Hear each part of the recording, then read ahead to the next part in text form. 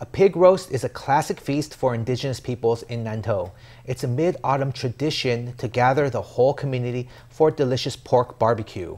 But since the pandemic, you can now order a family-sized portion of pig to enjoy at home.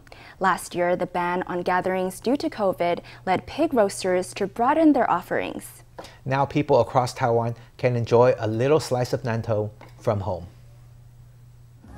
A giant pig hangs on a bar, its skin roasted caramel brown and looking deliciously crispy.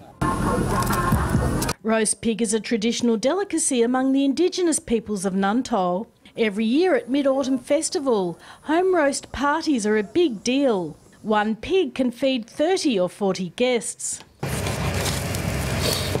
The county government helped pig roast experts adapt to the challenges of COVID by turning roasts into takeaway boxes full of local produce that diners can enjoy at home.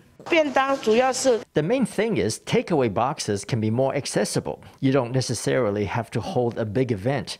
Everybody can get a takeaway box, even a small family with not many people. Last year, at the height of the pandemic, outdoor barbecues and gatherings were banned over Mid-Autumn Festival. Pig roasters had no business, so they developed new services. For example, offering vacuum-wrapped pork. A big slice goes into the bag, which gets vacuum sealed in the machine to extend its shelf life. This could be a centrepiece for any family meal. We're bringing the real taste into the takeaway boxes. My idea is the flavor shouldn't be too different. It still has the original temperature and texture.